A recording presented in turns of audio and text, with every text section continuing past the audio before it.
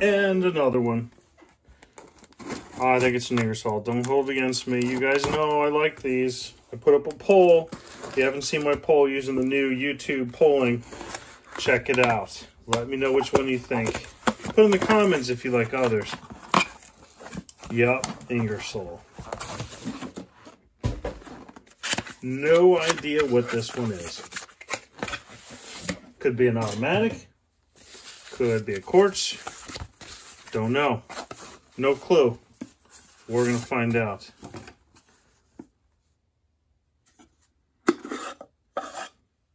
Oh, that is sweet. Okay. I bought an Armstrong. I already have one. Scovill. But it's got a chain. It's got a bracelet. All right. Let's watch this video.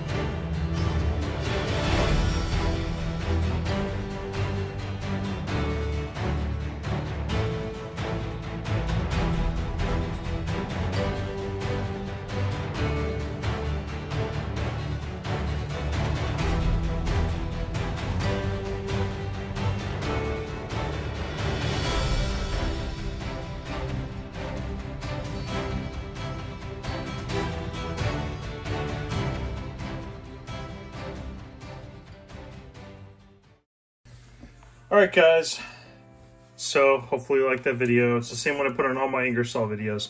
Now, I know what you're thinking. Come on, Todd, another one? And yes, actually, this will probably be the third time I've done this same watch, effectively, or pretty close to it. Now, I'm just going to get right to it, right? Most of the people that look at this are going to think, oh, this is an homage to the Speedmaster. Now, I have a few Omegas, right? I've got my 1963 Omega Seamaster. I've got my Ayrton Senna Calibre 16. So, you know, I'm well versed on the Omegas, and this is not an homage. Although it does look somewhat similar. I'll put a picture here so you can see what it looks like. Now, I don't think it's intended to really copycat it. I mean, the fact that it says Ingersoll is very clear. But it is a good look, and that's one of the reasons why I bought this watch. Now, this one in particular, right? This one in particular, this is model number, it's always on the back, I06201. Oddly enough, it's not the only one that I have, as you know. I'm actually wearing one. Now this one came with a leather strap, and I put this canvas strap, which honestly I like a lot better than the leather one. It just looks better. And this is the I06202. Now the difference between this one has a bracelet, this one's supposed to have a leather strap, which I didn't take. But before I get too far into this watch, let me talk about this. So, as you know, all the new Ingersolls as of, I think, 2012, something like that, they all come in this box. It's actually a very nice box. Well, I'll put this on backwards. Goodness. And that's what happens when I put it on backwards. There we go. Yeah, so it's actually real wood. It's not like plastic and faux wood, but it's actually real. I mean, it's nice. It comes with a couple different things. I'm just going over it because I haven't done one of these Ingersolls in a while. It comes with this pewter plate, which is the warranty and authenticity card. There's not much to it. I don't know, you can make it a paperweight for your, we'll just put that right there. But you can make it a paperweight for your desk. It's got the instructions of the things. Now, there is a, believe it or not, there is a lifetime warranty on all Ingersolls as of 2014, right? All the quartz ones as a 2014 lifetime warranty. Now it's not insignificant. Now that doesn't mean, of course, that you're going to be able to just, oh, it stopped working, I'm sending it in, right? Batteries, they don't cover batteries, but from defects because the watch has failed, they will take care of that.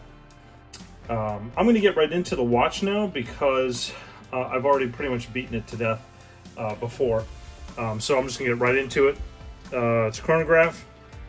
Let me see if I can adjust this. Give me a minute.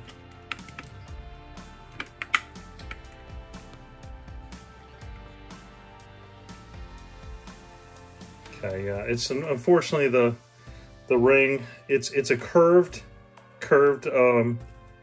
crystal, which is actually 3-layer coated. It's mineral crystal with 3 layers of sapphire coating. So it's just like the Wengers where they superheat sapphire and place it on there. But it's kind of nice. So you've got the 60-minute counter at the 9 o'clock location. You've got the second counter, which is a sub-second, at the 6 o'clock location. On the 3 o'clock, you have got the 1/10 second counter, and the central second is the actual second chronograph. So I'm just going to give an example. I'm going to go ahead and start it so you can see. And it's actually kind of nice. It is quartz, but it works almost to the smoothness of a mechanical watch, which I think is very nice. It's such a great look to it. And the bezel, 120 clicks all the way around. Very nice, very smooth, easy to use. I really love this watch. It's why I've gotten so many of these. And I'm just going to give my source away now that I've pretty much bought every single Ingersoll that they have. I get them from a shop called The Exclusive Fashion. So believe it or not, this is a very expensive watch for a low-priced quality watch. I paid $99 for this. Now, the MSRP, I believe, don't quote me, I believe the MSRP is about $695. Now, I'll correct it and I'll put it right up there at the top what the actual MSRP is, because I'm just kind of going off memory. But it's a fantastic watch. I mean, you get such high quality with these Ingersolls for the price that you pay. These are solid links, 316 stainless steel. The case is 316 stainless steel. It is laser etched screw down case back. Everything, I mean, the links are fantastic. The crown, it is a screw down crown, which I'll get into later. On the chronograph again, you can see that after, I think it's the first minute, the 1/10 of a second counter stops. But then once I hit it, it'll go to whatever that 1/10 of the second was. So if you're actually counting something, you can use it. So, but I'm going to reset it. So love this watch. Now, the the date is at the 4/20/25 location. And I think that's about it for the features. It is a 100-meter water resist, which is actually quite nice because, you know, 100 meters is perfect, really. For what you're going to do, anything that you're going to want to do with this watch, 100 meters is perfect. You can basically go swimming all day long with it, and which is impressive because now it does have a, you know, a screw-down crown, like I mentioned, right, which assists with water resistance, and it's not garbage. It's quite good. But it also has these the start stop reset buttons also. And usually you don't always get 100-meter water resistant unless it's like a pretty decent watch that's a chronograph. Most 100-meter water resist and other watches are going to be non-chronograph, for what it's worth. Now, I'm going to get into the reason why I bought this watch. So, I didn't realize it had a deployment clasp. I'm not actually a huge fan of that. I'll be honest with you. I have several watches that have deployment clasp. I bought this because I wanted the steel bracelet, because it looks good. It looks good with the steel bracelet. It does.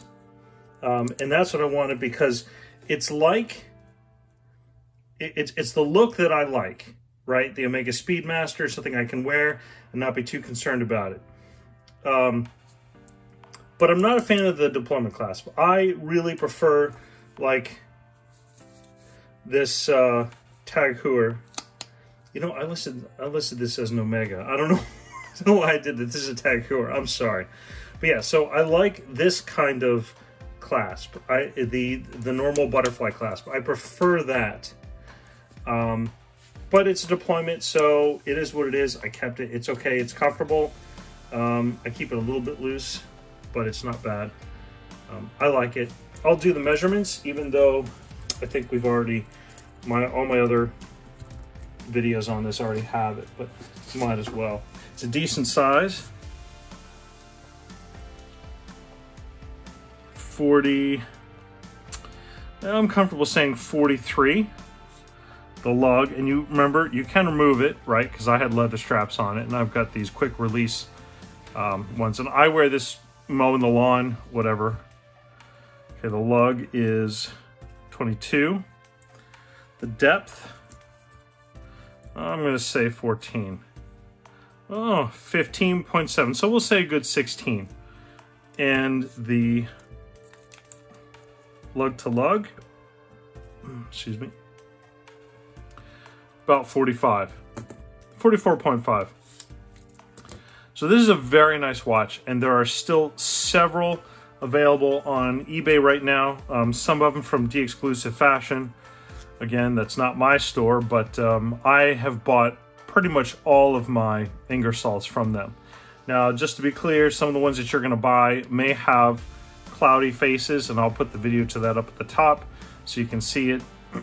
That just happens because the watches have sat in storage for long periods of time, and that happens from the off-gassing of the oil. You do have to open it up, and you got to remove the movement and then clean the inside with a cloth like this. Cheap to do, but if you're not familiar with what you're doing, don't do it, because you could ruin it. Last thing you want to do is bend the hands.